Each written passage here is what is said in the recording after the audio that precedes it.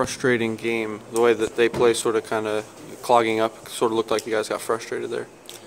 Yeah, I wouldn't necessarily be frustrated. I think we were just working hard and really trying to get in those dirty areas of the game. And yeah, not scoring for 2.5 periods, it does get frustrating. But I thought we stayed composure on the bench, and we knew that we had the goals in the locker room to come back, and unfortunately we didn't tonight.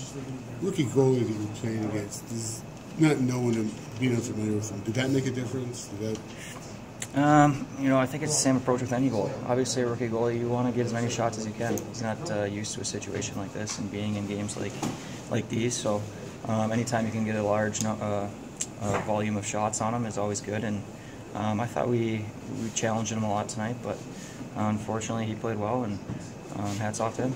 Al played really well. Also. He did. Al played his tail off, and it's too bad we couldn't get a win for him playing as well as he did. Can you talk about the play there on your goal? Did you just like fling and throw it to the net, or? Yeah, you know, I kind of had it on the half wall there, and I didn't really have much room to make a play, so I thought I'd just put it on net. That was our game plan going to the third, get as many pucks on net as possible, and I knew I had a guy going to the net too, and I don't think he saw it, and just happened to go in. Taylor said in the second intermission it didn't feel like there was a whole lot of flow that you could generate in the first 2 periods. Did you feel that shift a little bit in the third as you generated some energy? Yeah.